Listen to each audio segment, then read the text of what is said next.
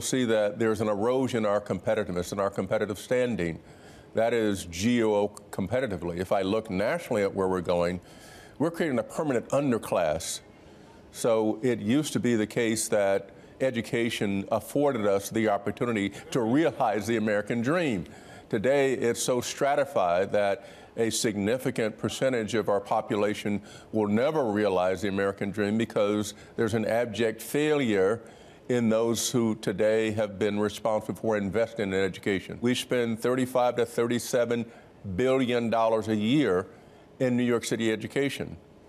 If I look at the latest Nation's report card on the performance of black and brown students in the city, I would say 60 to 70% are below proficient. So I look at that and the returns, $37 billion, we need new investors. We just have to make certain that people recognize that education is fundamental to the realization of the American dream, the promise of the American dream, the hope.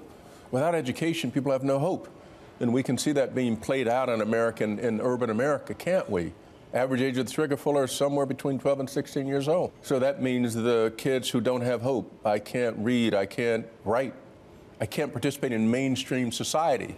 And therefore my value of life is going to be different, isn't it? How dangerous is illiteracy in America today? Illiteracy today reflects the abject failure of those who are leading in the educational world. And so we need to be urgent. Now, the challenge that we have is it doesn't poll.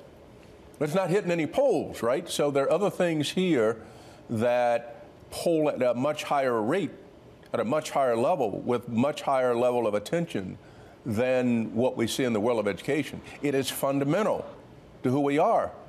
And in the Brown versus Board decision, the Supreme Court held that segregated education was inherently unequal. We're now as segregated, if not more segregated, than we were then. So isn't what's at risk here the American dream? A permanent underclass of those who will never realize, never have the promise, the opportunity to realize the American dream? That's why it's imperative that I get new investors.